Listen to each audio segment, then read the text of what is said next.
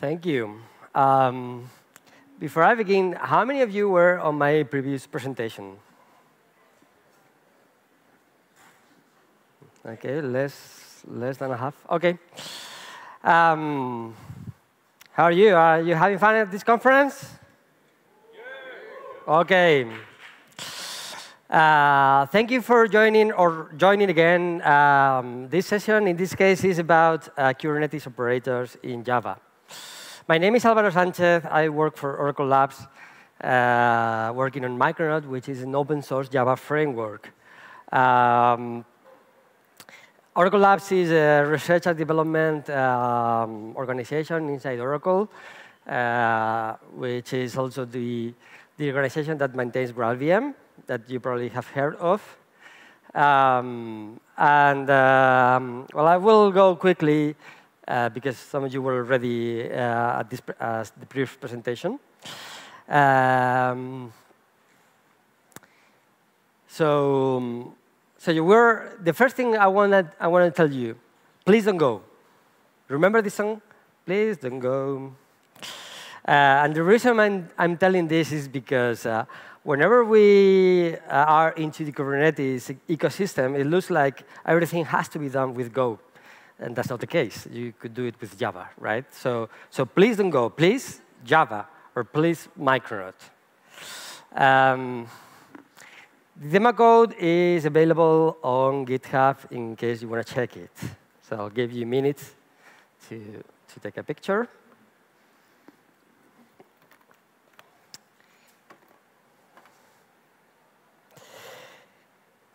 I will go quickly over the Micronaut introduction because I haven't done it before.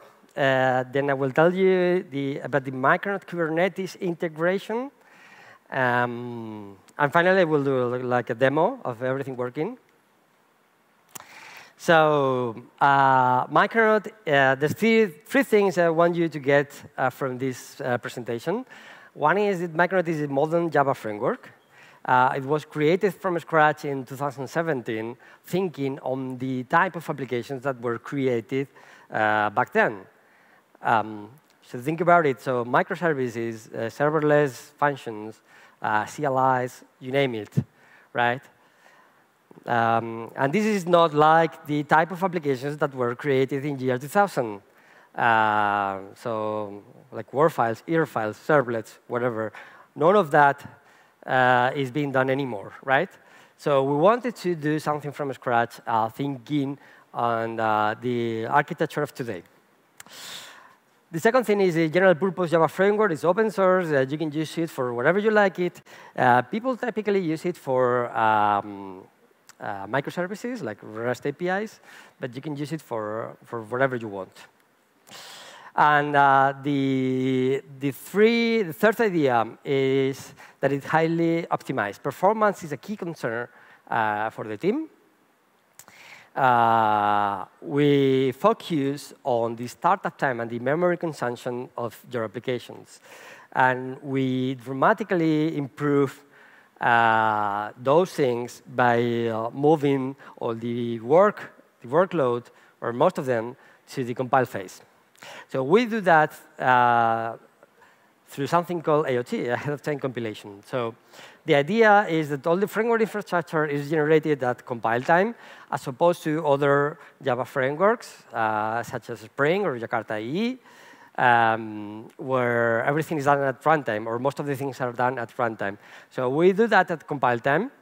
So that at runtime, there's no proxy generation, no reflection, no dynamic class loading. We don't scan your class path whatsoever. So everything is faster in like 90% faster. It's a general purpose framework. You can use it with major technologies. Well, we're about to release version 4, so we are already some years down the road. There are some features. I will skip these slides because it's not the main part of this presentation. This is like a hello world, so you can see it's annotation-based. So we, on purpose, designed the framework with an annotation programming model so that those coming from Spring could feel like at home. There is an HTTP client, an HTTP server, messaging support.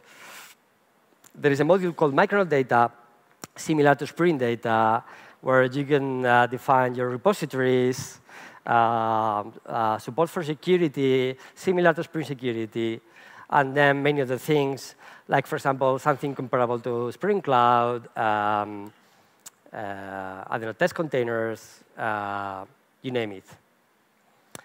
There's different ways to create a Micronaut application. There is a website, launch.micronaut.io.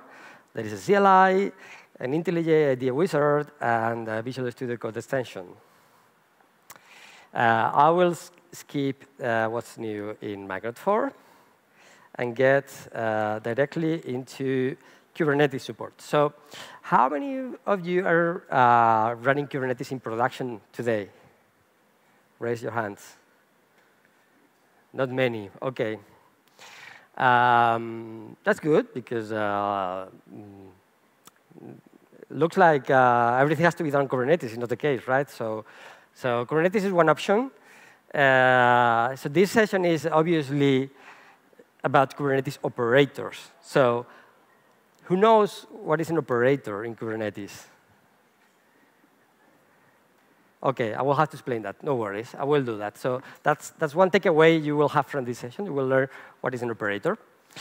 Now, I want you to think on Micronaut application. It could be a Spring application or whatever. So think about an application that is running that you want to deploy on Kubernetes, and how that application interacts with the things that are surrounding, right?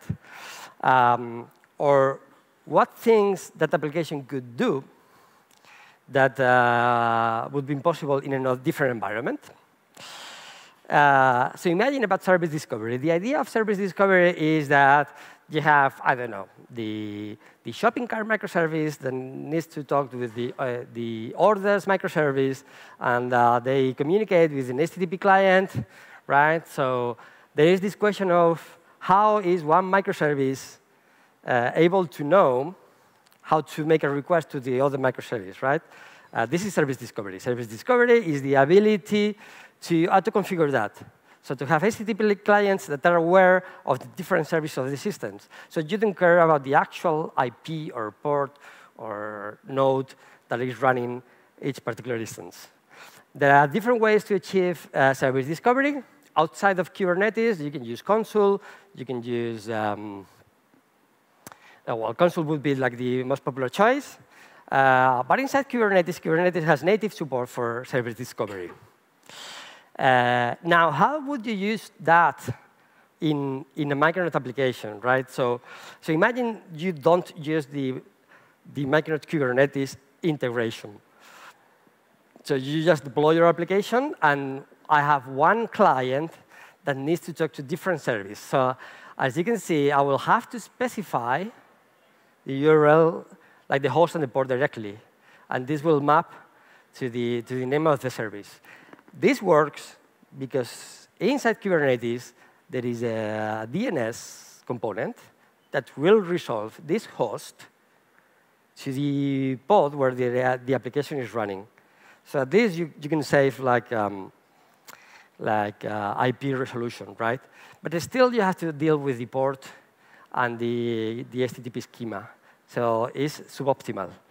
It is much better to use the integration, and to simply specify the service ID. And in this case, Micronaut will figure out via the Kubernetes API which are the endpoints where the my service is listening, right? And it will run robin through them. You don't have to care about that. You don't have to care about ports or HTTPS, anything, right? It will just work. So far, so good? Yeah? Blink if you agree, because I can see many feedback.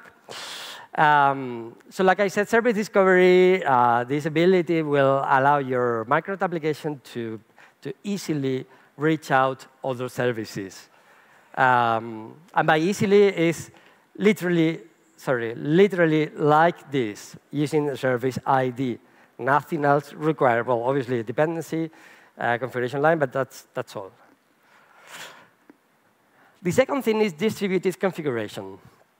So again, you can achieve that with console. Anyone using console here? Only 1, 2, 3, OK. The idea of distributed configuration is enabling one application to read configuration from an external source, right? So typically, when you package an application like a YAR file, you ship configuration file inside, right? Like application YAML, application properties, whatever. But a Micronaut application, as well as a Spring application or Quarkus application, whatever, all those frameworks are able to read configuration files from other sources. Like you can pass system properties. They will read environment variables, right? So those are like coming by default on all of them. Now, if you're on Kubernetes, there is an additional option, which is to use config maps and secrets at sources for configuration. So the idea is that your application is not only able to read values from application YAML or properties. By the way, this file could be packaged into the YAR file, or it could be like an external file. That will work as well, right? But in addition to that, in addition to the system properties, in addition to the environment variables, you can read values from a config map. Which is the benefit of this? The benefit of this is that you can separate the configuration part of your application from the runtime part, right? So your application is now able to read configuration values from a config map that you can create on the fly, that you can change on the fly, that you can delete on the fly while your application is running. Because Micronaut applications are refreshable. And refreshable means that there is a refresh scope that whenever there is a refresh event, and for example, if you have this integration enabled and you're watching for changes in a config map, whenever a config map changes, we will trigger a refresh event, and your beans that are marked as refreshable will refresh on the fly without needing to restart. I will show that in the demo. So in this case, we have a simple config map with a couple of values. Username and password. Well, this is sort of a secret, but works the same, right? Username and password, and we map them to those attributes via the add-value annotation, right? In Spring, it's the same. It's add-value. Works the same. So now that username property is going to be resolved from the config map, right? You still follow me? Yeah? OK. This has like different options that you can choose. For example, if you don't want to grant access to your application to the Kubernetes API for whatever reason, in the Kubernetes airbag model, you can mount those config maps and secrets as volumes, and we will read those files and enable them into the property sources. Another thing that the Micronaut integration will give you is health checks. So in Spring, there is the Spring actuators. In Micronaut, it's called Micronaut management endpoints. And one of the management endpoints is the health endpoint. That is crucial when you run into production, because the health endpoint will allow other elements in your architecture to determine if your application is running or not, or if it's healthy or not. And then it needs to be, for example, it needs to be phased out of a proxy or whatever, right? So the health endpoint or the health checks are composable. We can check the health of an application based on different things, right? So like by default, there is like a disk space health check, memory health check, and I think that's it. But if you enable the Micronaut integration with Kubernetes, you have a Kubernetes health check specifically that will prove communication with the Kubernetes API. And if you configure so, because it's disabled by default, but you can explicitly enable for development, you can get additional information about where is your application coming from. This is like number 2, like, for example, essentially the pod where your application is running. And also, if you're also using service discovery, you can like tell which services have been discovered, which are the IPs and ports that have been discovered for those services, etc. So we'll give you like more info when you're running on Kubernetes. Another thing is the ability to easily use the Kubernetes Java client. So if your application is running on Kubernetes and needs to interact with the Kubernetes API for whatever reason, there's essentially 2 Java clients that are popular for Kubernetes. One is the Fabricate Kubernetes client, which is really good. It's maintained by Red Hat, essentially, or actually Eclipse Foundation. And we'll give you like a rich API for working with the Kubernetes API. However, the Kubernetes project itself publishes its own client, which is called the official client, right? So this is the one we integrate with, because we thought this is a safer choice to integrate with the official client. We have the guarantee that it's going to be always up to date, because they auto-generate the client from the OpenAPI spec of the Kubernetes API. So it's always up to date. Whenever they release a new Kubernetes API version, immediately there is well, not immediately, but short after, there is a new version of the Kubernetes Java client available working with that API. Now, you can use using that client is not straightforward, because you need to actually instantiate a couple of clients and then configure an HTTP client. So with the Micronaut integration, we do that for you. You can just inject, via the dependency injection mechanism of Micronaut, the Kubernetes client of your choice, which will have been initialized by us. It will have been configured automatically with the kubeconfig of your choice. It is all configurable if you want to change the defaults. But if you just want to interact with the Kubernetes API of the same cluster where your application is running, like the default, like talking locally to the Kubernetes cluster, it will just work with the defaults. Nothing else is required.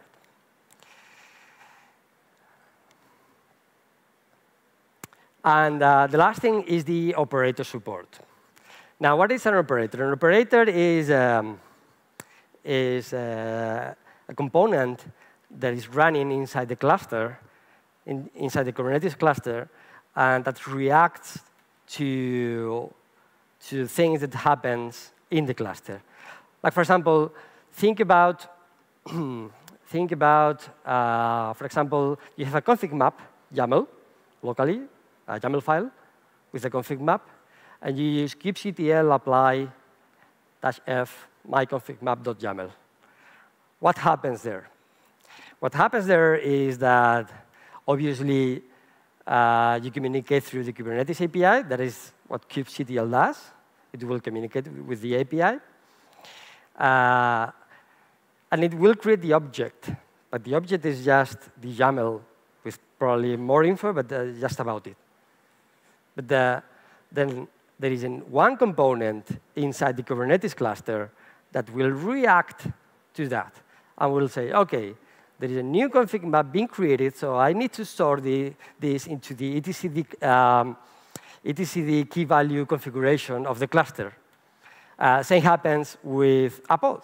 You create a pod. It's a piece of a bunch of YAML, right? Nothing else. But who is actually starting the container? There's someone doing that, right? Which is essentially pod controller, right? Pod controller is is a kind of operator. So operators is like the general term. There are different building blocks to create operators. Controllers is one. And a controller will react to that and will actually start the container when you create a pod. OK? You follow me? That's an operator. So now, obviously, this is not for everybody use cases, right? So I want you to think about whether this applies to your situation or not. But at least you now know what is an operator, right? And this is typically used with custom resource definitions. So for example, if we go back to this, this piece of YAML, you see this kind secret, API version v1. This is a core a core resource from Kubernetes. It's coming like by default. But the Kubernetes API can be extended with different kinds of objects. We could create our own types. And this is normally used in combination with operators, because if we introduce a new custom resource definition, we can allow users to interact with the cluster via these custom resources.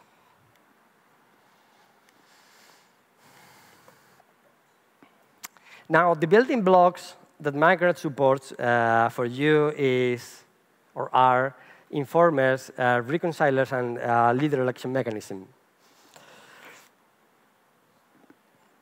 The most basic one is an informer. An informer is a component that will have three lifecycle methods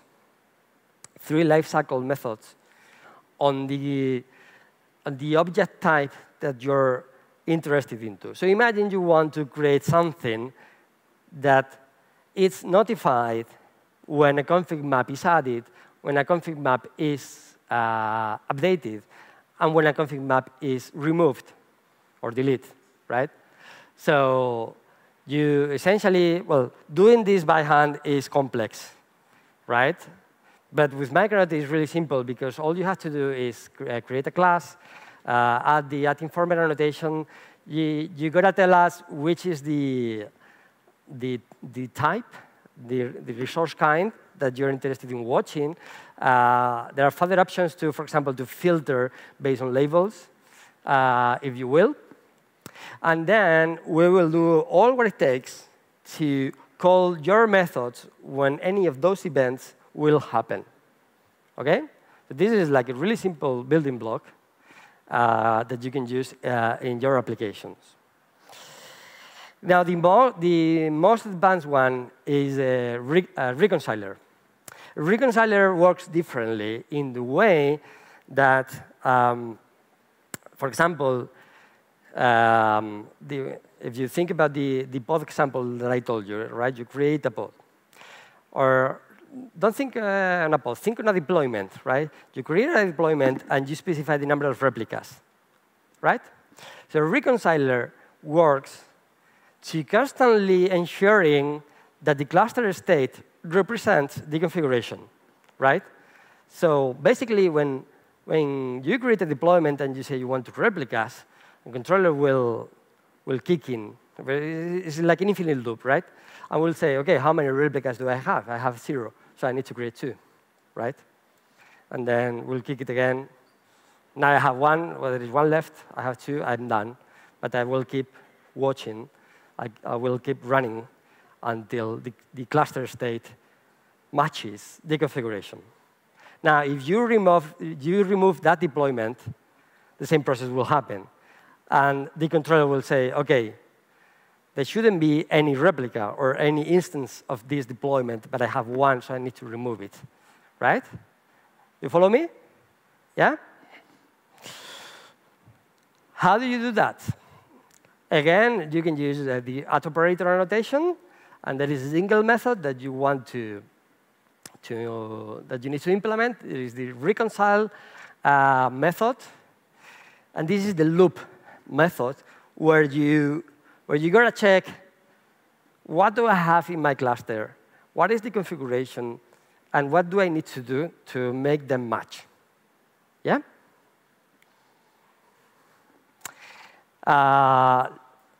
Let me skip this part.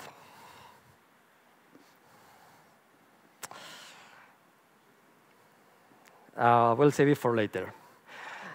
Now, I will show you a demo. How much time? 25 minutes? That's OK? I will show you a demo. But before showing the demo, I want you to understand what are we going to see. Imagine we have a new product. So I've created a new product, which is called ABCDB, which stands for a very cool database. Because I work for Oracle do the databases. So I'm pretty sure Larry will be proud of me. This is an imaginary product, right? But imagine we are a product company that we want this product to be distributed with a Kubernetes operator, right? When you are creating a product, you could do this as well with like a bespoke project that you do for a single customer. But I think it makes more sense when you have like multiple clients that needs to install something. So you can provide them, I don't know, a jar file. So you push the jar file on Maven Central, and they will figure out how to run that, how to configure that. That wouldn't be like really user-friendly, right? So another thing you could do is to provide them a Docker image. That's one thing that many people do. Many server companies do. You put the jar file inside the Docker image. You push your Docker image to a registry, and you tell the users how to run that image. That's another thing you could do. But then people will have to, if they want to run that into Kubernetes, will have to create the deployment manifests, all the Kubernetes YAML configuration for that particular image. So it's better than just the jar file, but not ideal. So another thing you could do is create, for example, a Helm chart. Right? You create a Helm chart, and then using Helm, people can install your product. But again, not everybody likes Helm, or uses Helm, or are willing to use Helm. So you're basically leaving many users behind. So what if we, on top of those options, we allow them to use an operator to install this product, right? So this is what the demo is about. So we have this ABCDB product, which is a fake database. It does nothing. It's an empty application. But it just exists with the purpose of being managed by an operator. It's a simple Micronaut application that we want our customers to install with an operator, right? And we are providing them with a custom resource definition so that they can install this product into the cluster, right? This particular product is packaged as a native executable compiled with GraalVM into Docker image. And is able to read configuration from a config map, and is refreshable. So let's see that.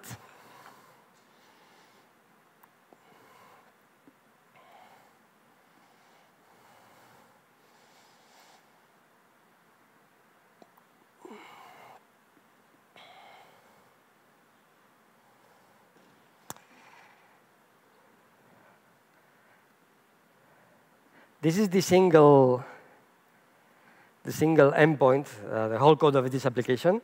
So as you can see, it doesn't have many things inside. So there is an add value annotation.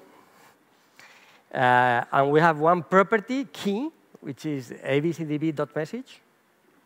And then after that, it comes the default value. The default value is for when there is no result value from any property source, then it will use the default value that you specify here. And we're using this to be able to tell when this is configured or not, right? So if nobody is providing a value for this property key, we will have this value. And then it simply has like an endpoint that will output that message. But it's going to be appended with running in or outside Kubernetes, because your application is also aware, can be aware, if you will, if it's running inside Kubernetes or not via the environment. Right? That's all. That's everything it does. So far, so good? Yeah? OK. So we could run this. If the demo gods are with me, They weren't in my previous presentation, but I'm brave.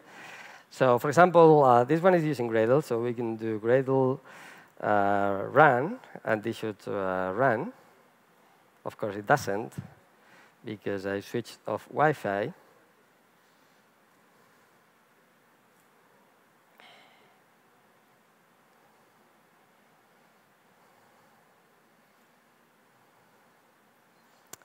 Gradle run.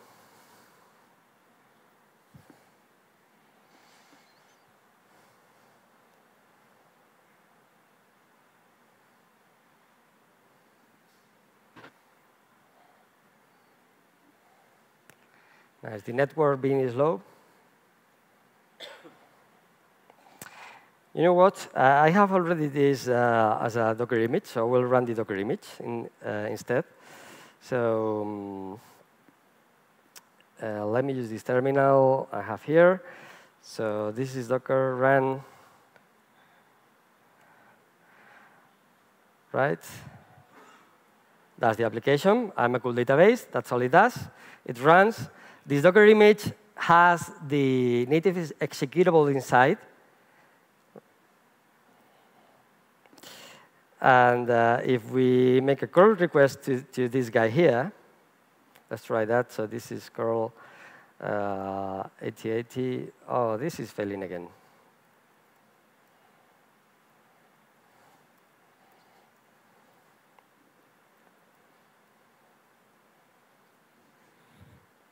Oh.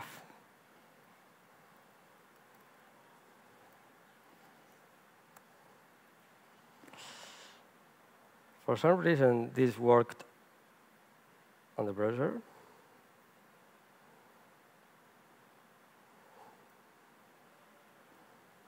Not working.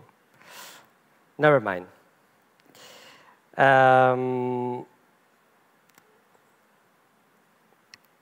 Let's move on. So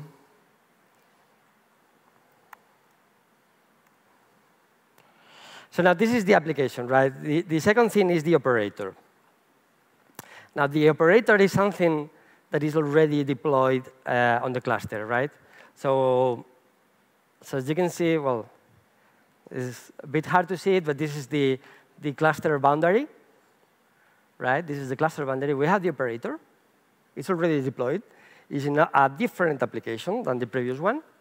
I have already packaged the application as a Docker image.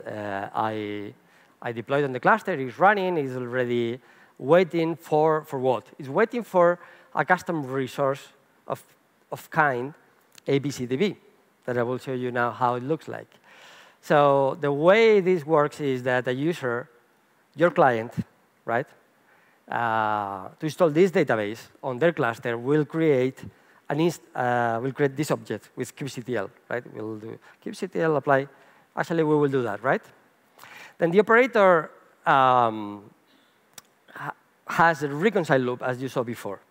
And we'll do this algorithm that I told you that, OK, I have one instance, one ABCDB instance that needs to be there. Do I have a deployment for it? Do I have, because what it takes for this application to run, it needs a config map, it needs a deployment, and it needs a service, right? This is the thing that the operator is going to create for my application. And this deployment will actually create the pod, and your application will read the configuration from the config map, right? So we're saving the user from creating all those things. They don't have to care about the manifest. We control them, right? So let's see if this works.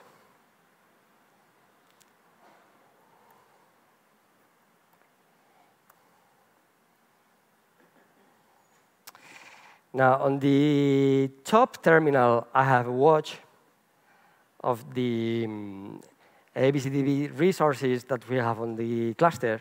As you can see, there's none, right? So this is like every 2 seconds making a request to the cluster to see if we have anything. What else? Let me show you what the user will create. So this is This is like this, right? There is a new kind being used. And this is really simple, so we only have one property in the specification, that is the message. And we want our application to read from that, right? And the rest are just labels, just to match. We will use those labels for the deployment and the service. So that is the operator job. If we see the actual code of the operator, which is this guy here, this is the reconcile loop. So essentially, this will run periodically. You can configure, this periodicity.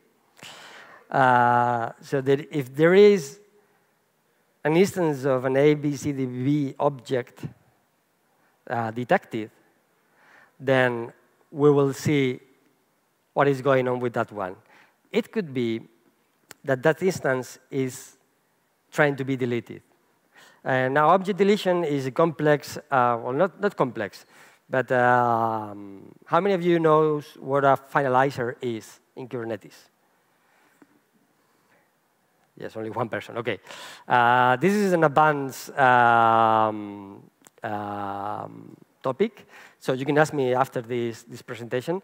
But essentially, deleting, when you want to delete something in Kubernetes, is not something that happens automatically, right? So there are some techniques that one has to do to make an object to be deleted, because you have to deal with corner cases. Like, for example, in this case, we have this ABCDB object kind, which is the owner of 3 other objects, right? One is the deployment. The deployment is the owner of a pod, and so on and so on. So there is a chain of objects. And this operator needs to ensure that when an object is being deleted, because actually when you say kubectl delete -f my file, the object is not immediately deleted, but it's marked to be deleted, right? So this is the way. This is essentially what the what is it? Is being deleted method is checking, right? So if the object is marked to be deleted, then we actually delete all the 3 children. We delete the config map, we delete the service, and we delete the deployment. OK? Yes? Otherwise, we need to create those objects or update them, because it could be the case that the next iteration of this method, you get a new version of an existing object. For example, if the spec message has changed, then you will get like a new version. So this is what I told you. The operator needs to check to ensure that the cluster state matches what the user has configured, right? So it will check, OK, do I have the deployments? Do I have the config map? No, then I have to create them. For example, do I have the config map? Yes. Is the content of the config map the same as it was specified on the spec.message? Yes, no. If it's no, then I have to add the config map, blah, blah, blah. You still follow me? Yeah? There's another thing I don't think I told you. This controller is refreshable. Yeah? So in this case, I'm using field configuration injection. This is a bad practice, so don't do that. It is much better to do this via, for example, constructor injection, right? But I wanted to do like this because we can tell exactly if this has been refreshed or not. So as you can tell, this is a private field that is going to be initialized when the bean is created, right? So how do we update the content of that message field? there's no setter or anything like that, right? So I didn't implement that. So this will happen essentially via a refresh event, right? This application is configured to watch for, well, it's having the integration with Kubernetes, so by default it will watch for config map changes. By default, we'll use the same labels as the pods, so it wouldn't watch for the whole thing, but only for those objects that matches the labels of the pod where the application is running. And then if the config map contents change, this beam will be refreshed. It will be disposed and will be recreated, and the field will be initialized with a new value. Yeah? So far, so good?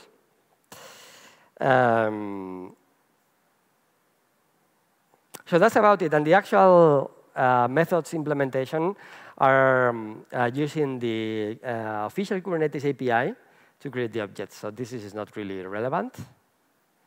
It is on GitHub if you're curious, but it's not the point I want to make, right? Now, let's go back to the terminal and see if we can create this. OK, so we don't have anything here, so let's apply.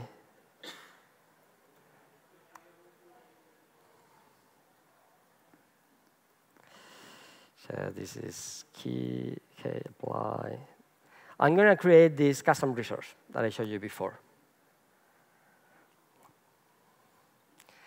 And now you can see it was like instant, right? I think the default is every second. The reconcile loop, it can be configured. So we have a few things here. We have, this is the ABCDB object with the message, right? This is the message that I have in the YAML file, yeah? The config map, the deployment, the service, and the pod with the application. So my database has been installed. So far, so good? Yeah? Now, I think I won't be able to curl this. Oh, I can now. OK. This is great. So we have this message, hello, from a CRD running in a Kubernetes cluster, which means that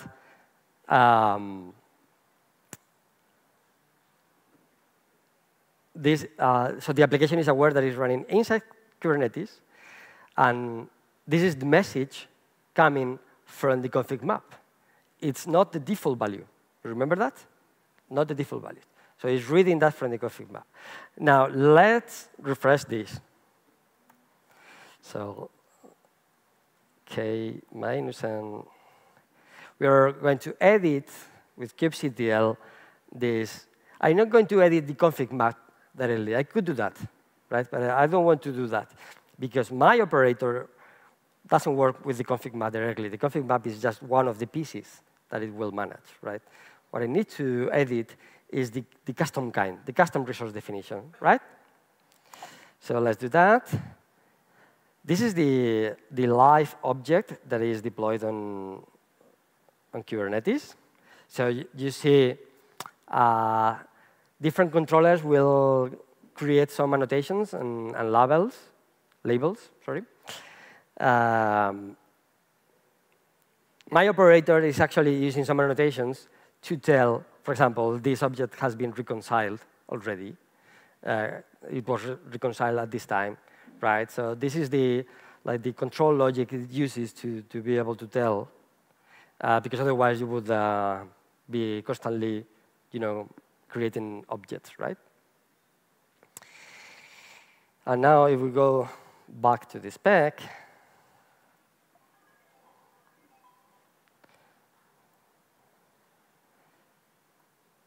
we're going to change this. Hello, J prime. We're going to save this. And then we're going to curl it. And we have hello, J prime.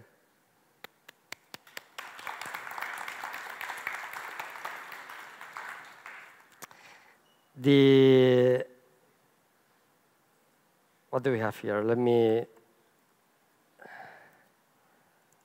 run it again. So this is the custom resource. it's got the new message, right? The operator kicked in when this object changed. It knew that the object was already reconciled, so then it went to check the state of the 3 objects it's going to manage. And when it checked the state of the config map, it realized that it needed to change the content of the config map. It changed the content of the config map, and then the Micronaut application, this fake database, reacted to that and refreshed only that bin while the application was running. So you can see there's 0 restarts. There's no application restart. It's only refreshing that particular bin.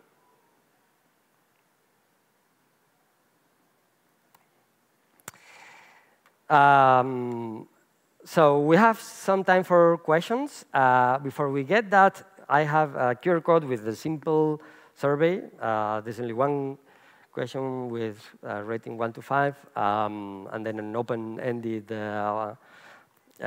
field. I would really appreciate if you could give me some feedback about this presentation. It will help me to improve future editions. And then, does anyone have any question for me? There's one there. Actually, just have one question. So, do you think that what you did in the demo now that can be the same achieved by using influencer instead of the reconciler? Because the config map can react. By using what? So the same thing we did in the demo. Yes. But instead of reconciler, because we used that. With an informer. Yes. Oh, informer. Yeah. Informer. Yes. I think potentially yes, but an informer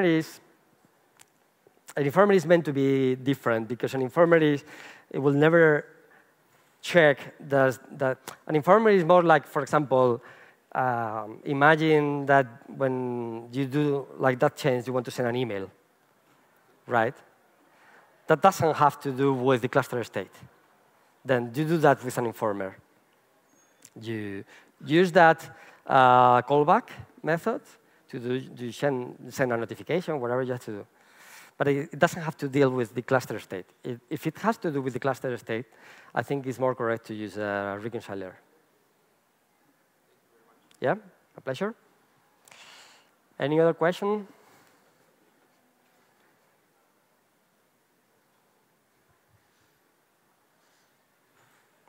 No? OK. Thanks again. You've been a fantastic audience. I hope you enjoyed this conference, and see you over here.